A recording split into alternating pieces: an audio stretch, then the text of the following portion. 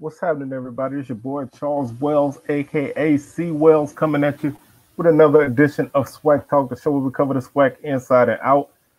Today, we're going to continue our 2021 fall season previews as we talk about the Alcorn State Braves. That's a team whose name has been on a lot of lips since the spring because they did not play in the spring. So now Alcorn is here and they're ready. They've now moved from the east side to the west side, so that's going to be an interesting task for them to undertake. Before we get started talking about the Braves, let's go ahead and get all the socials out the way. They're down in the description below. Facebook.com/SWACtalk, Instagram.com/SWACtalk, SWACtalk76@gmail.com is the email address. Also, SWACtalk is a podcast. That's how it started. That's how it still goes. You can check that out on anchor.fm/SWACtalk, Spotify, Stitcher, Breaker, Google Podcasts, Apple Podcasts. You can find it on all of those streaming platforms. And we have a podcast uploading today talking about Alcorn State. So be sure to check that out. If you would love to show a little love to the show, hit the Cash App, please, $/SWACtalk. Anything would be appreciated. If not, your love and support is appreciated. I think right now we're almost at 200 subscribers, 197, I believe. We're getting it straight up out the mud, so I appreciate everybody for coming through and supporting the channel. If you haven't subscribed already, why don't you go ahead and do so. Hit the notification bell to be alerted to any content that I upload. Like the video, share them, comment. Let me know how you think the Brave season is gonna go, or comment on any other video. And with that out the way, let's talk about Alcorn. As we all know, if you don't know, Alcorn did not play in the spring. They were the 2019 fall champs. They were also the 2018 champs. They have been East Division champs since 2014. So this program is a program that's accustomed to winning. They have been winning under Coach Jay Hobson and then under Coach Fred McNair. So the one thing that if there's anything that you can take away from Alcorn, I would say the word is consistency. Well, the phrase is consistency as a program. They know what they like to do, and they don't get outside of what they like to do. They're very rarely going to beat themselves. So if you beat Alcorn, then that means that you had to earn it. They're not really going to turn the ball over. They're going to be aggressive and go after takeaways. So you have to take care of the football. You have to be ready for a team that's going to run the ball and going to be physical and hit. Alcorn is definitely a physical team on defense. They're going to knock your block off if you're not careful. So you can't go in there, pussyfooting around. If you're able to hit them for big yards, then you've earned every yard that you got. In 2019, Alabama A&M hit them for big yardage on the ground. I think Jordan Bentley had a career high game in that game. Southern had a great game against them in the SWAC championship, but they turned the ball over 7 times, and you're not going to beat nobody turning the ball over 7 times. So that's just not the way to beat Alcorn. You have to take care of the football. You have to be ready for a physical affair, and you have to be ready for a team that's not going to beat themselves.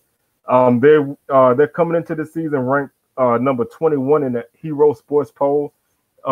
They were picked number 1 in the West Division by the media in the SWAC, so they're predicted to win another division, even though they changed over.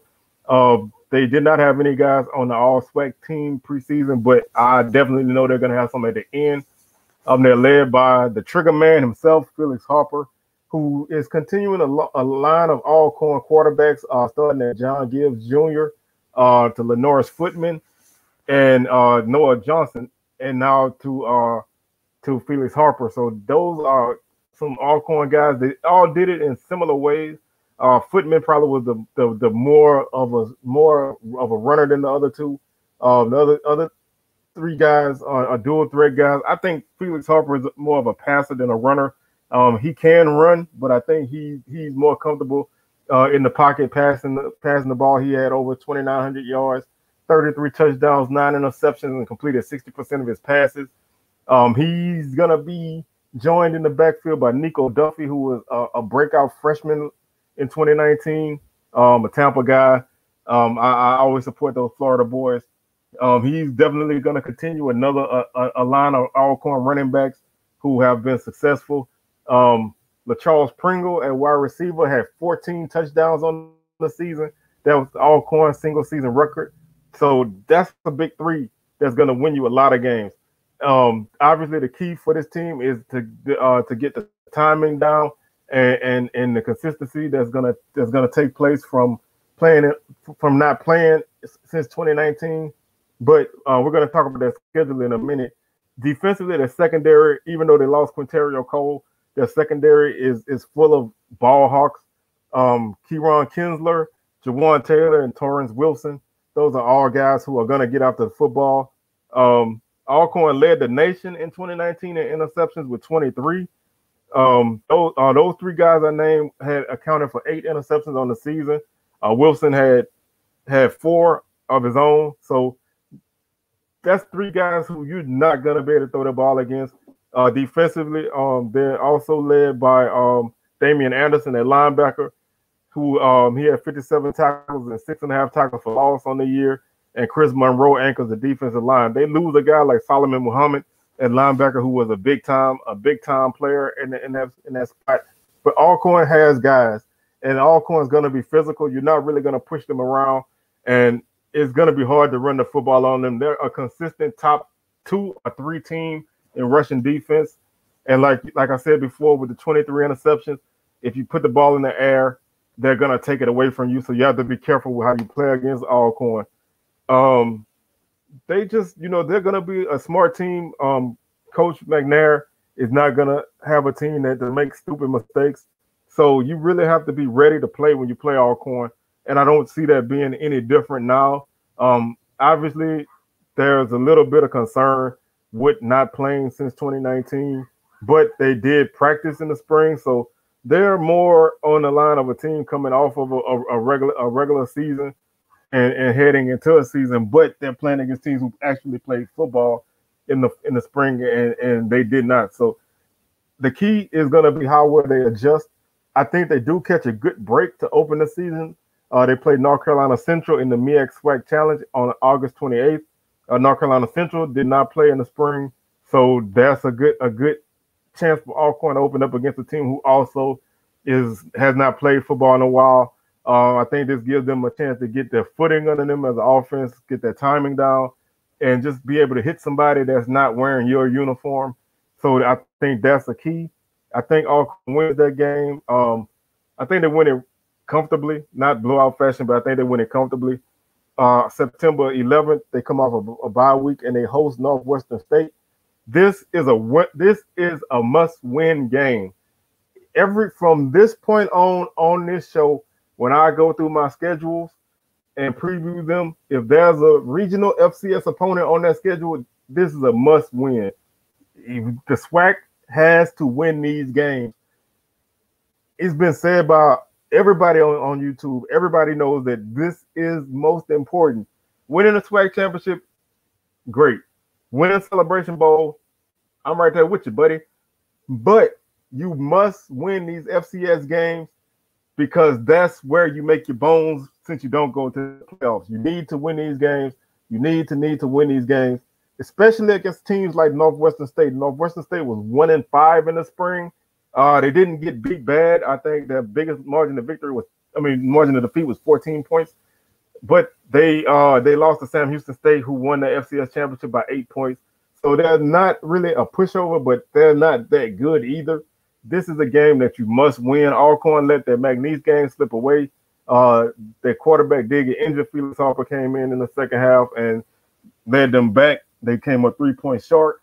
So they must win this game, especially at home. They must win this game. I don't know how many times I can say that. They must win this game. I think they will. After saying all of that, I think they will. And I think they can make a nice little statement for themselves winning this game. September 18th, they go to Mobile to take on South Alabama. Again, this is a game a lot of people have put Alcorn in as an upset candidate. I like their chances. I'm not going to 100% say Alcorn's going to win this game because, like I said, a lot hinges on these first 2 games. If they win both of these games, then I think Alcorn has a great chance in this game. If they lose both for their first 2 games, then I don't think it's going to be a good game for them. If they go 1-1, the chances of winning slip, but there's still a possibility. A lot of people who know South Alabama have said this team is not that good. almost downright bad. But this is a game that, this is a bonus. If they can win this game, this is a bonus. But to go out and play well, which I always look at when you play a group of 5 team, I definitely expect you to come out and play well. Winning is obviously a bonus, but that step of competing, you cannot underestimate that. Coming out and playing well and putting yourself in position to win a game is definitely huge. So I'm not gonna pick Alcorn to win this game, but I don't think they lose by much. I do think that they can win this game. This pick will be subject to change once the season gets going. September 23rd, Thursday night, a short week. They go to Pine Bluff to take on the Golden Lions in their first West Division matchup. Pine Bluff's a team who a lot of people are underestimating. They're picked 5th in the division by the media. I don't think they'll finish that low, but they have some big losses in the portal. I think Alcorn has enough to go to Pine Bluff and win. Pine Bluff still has a lot to prove, but I think Alcorn's going to be a tough matchup for them. So I think Alcorn will get that W. They take some time off and come back on October 9th for homecoming against Grambling. Grambling is a team that we do not know what they're going to do. They were in turmoil in the spring. They should be better. They're picked 3rd in the media, but I don't see them finishing that high. But it's possible if they get their act together. Grambling matches up well with Alcorn pretty much every year. They beat Alcorn the last time they played in 2019. So they're not afraid of Alcorn. They can challenge them. But I think Alcorn gets this W, especially at home on homecoming. I think they get this W. October 16th, they go to Valley at Urbana. I say it all the time, and I keep saying it until I lose my breath. Valley is dangerous at home. Valley is a big dog in their own yard. Now, they're not going to win a lot of those fights, but they're going to fight like hell at home. So you have to go to Urbana expecting the grass to be ankle high. You have to expect, maybe the field be wet. You have to go there expecting mosquitoes as big as hummingbirds. Obviously that's exaggeration, but you have to go expecting Valley to pull out all the stops to get you. The last time Alcorn went to Valley, the game was close for a while and Alcorn pulled away. I think it's going to be the same type of game. Valley has some pieces. I like Caleb Johnson, the running back. Obviously, Jared Garner is a guy who's a beast. Jalen Brunson, a guy in secondary who's also really good. But Valley doesn't have depth. So if you can wear them down, then you'll pull away from them. And I think Alcorn has the ability to do that. They stay on the road on October 23rd as they go to Texas Southern. Again, Texas Southern is a team who I think is going to be better this year, but not good enough to win a game like this. I think they play close because I like a couple of things that Texas Southern has. I like some pieces that they have, and I think they're going to improve, but they're going to slowly improve. I think Alcorn is going to be too much for them. October 30th, they go to Baton Rouge to take on Southern. And this is another thing that I'm going to say till I'm blue in the face, which is going to be a long time because you see me, I can't turn blue immediately. Until Southern proves to me that they can beat Alcorn, I'm going to pick Alcorn all the time. And I'm a Southern fan. Southern has to prove that they can beat Alcorn and solve their Alcorn problem. Otherwise, I ain't going to pick them. I'm going with Alcorn in this game until Southern can get that hex off of them, get that Indian magic off of them or whatever it is, and find a way to win this game. Now, Southern can win this game. Southern was close to a victory in the SWAC championship. Turnovers and not good play calling did them in. They had one of their better offensive efforts against Alcorn. Defensively, they played fairly well. They gave us some big plays, but I thought they hung in there. And they did a good job of slowing Alcorn down. Now, if they can get that kind of effort again and not turn the ball over, then they have a good chance of winning this game. But until they get that Alcorn hex out their head, I'm going with Alcorn, point blank and period. November 6th, they finished their road trip in Daytona against Bethune-Cookman. Bethune-Cookman, again, stop me if you heard this before, everybody's sleeping on this team. Some people say they're going to lose to the Valley. Some people say they're worse than Valley. I don't see that. Bethune-Cookman's a team who's gonna be a contender in the division. They may not be in their top 3, but I think they'll be in that mix. With a couple wins here or there. I think they can sneak in and finish higher. I don't think they'll win the division, but I think they can finish higher if they can put together a couple good games at home. They do have a couple very good games at home to win to help them boost themselves, and of course, the Florida Classic is always there for them. I'm gonna pick them to beat Alcorn in an upset because Alcorn would be playing their 4th game in a row on the road, and that's 4 games in a row on the road with no off week. So that's tough. Mid-season, bumps and bruises. It's hard to navigate a season unscathed, especially if you're moving fairly well through the conference. A hiccup can happen. Bethune-Cookman hasn't lost to a SWAC team since 2006. They're hungry to finish that game with Alcorn that they played a few years ago. The game got canceled by weather. They really felt like they were going to win that game. So they're definitely going to be hungry to complete their task. Alcorn can win this game. I really think they can, but I think that 4 games in a row on the road in the middle of the season with no off week is going to get to them. And the last game typically will do you win in those stretches. November 13th, they come home to close out their home schedule against Prairie View. Prairie View has a good defense. They were great, but now they lost a couple big pieces. So I'm bumping them down to good. They still will be a good defense as long as Jason Dumas is on that defensive line.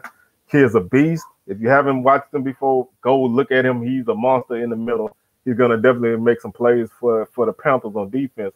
But I think Alcorn's offense will be too much. Prairie View has to prove that their offense is good. I don't think they would be 2018, 2019 Prairie View offense, but they need to prove that they can score points consistently and move the ball consistently. Alcorn, I think, will get the W.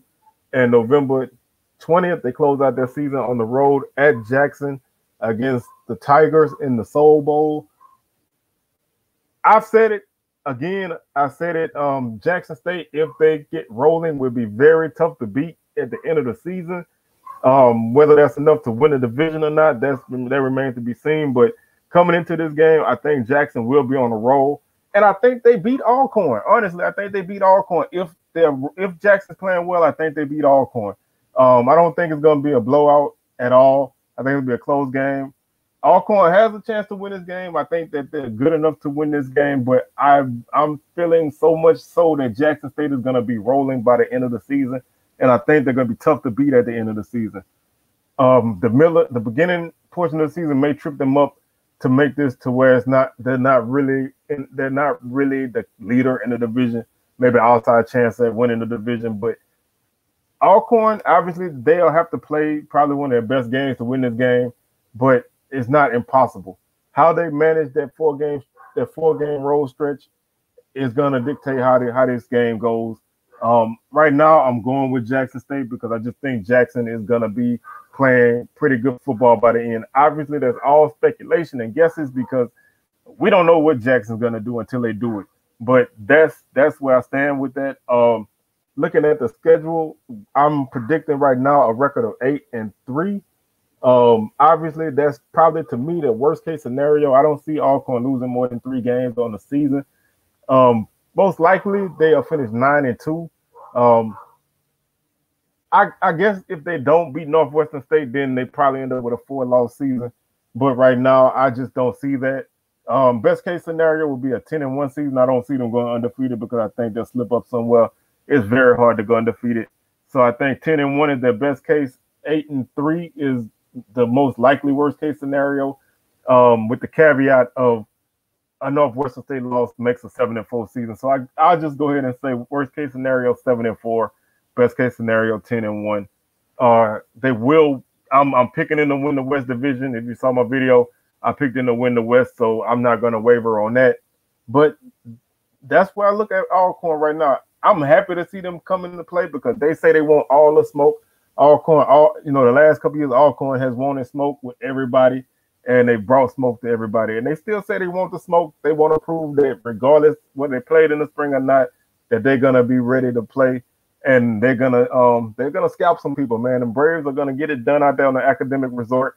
And I really think that they're going to be a dangerous team. And obviously, they have a strong chance of winning the conference, not just the division. So the Celebration Bowl could be in their sights. Their motto, one of the mottos I know is it starts in the A, and they're going to end it in the A. So they're looking to play in Atlanta twice, and it's not impossible. I'm looking at it pretty well that it's a good opportunity for them to make it there. So with that being said, I'm your boy Charles signing.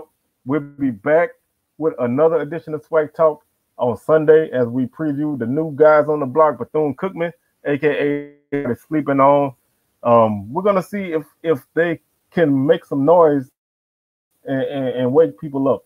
So we're gonna have a podcast on Bethune-Cookman and a video on Bethune-Cookman.